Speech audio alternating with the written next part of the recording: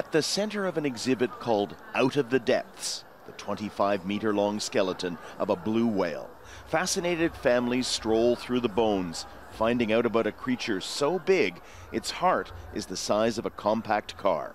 What's on display here today is the result of 3 years of intense efforts by scientists and restoration experts.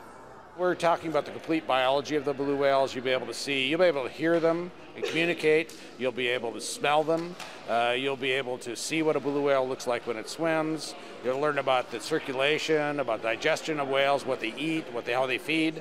And we're also talking about a big section on evolution of whales. This project evolved after a dead blue whale washed ashore in Newfoundland in 2014, one of several suffocated that year by late-season sea ice in the North Atlantic. As the carcass rotted, local people worried it would pollute the cove or even explode. But experts intervened to tow the remains away to a remote spot to cut away the flesh and begin the smelly task of cleaning it up for display.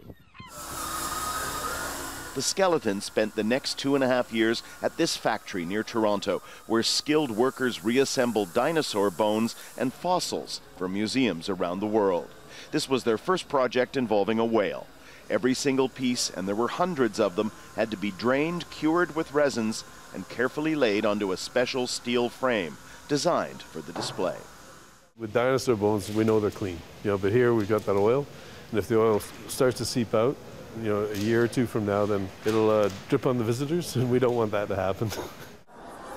Once hunted and harpooned to near extinction, these whales remain rare and hard to see in the wild.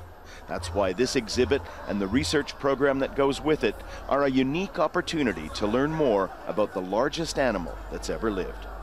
Daniel Lack, Al Jazeera, Toronto.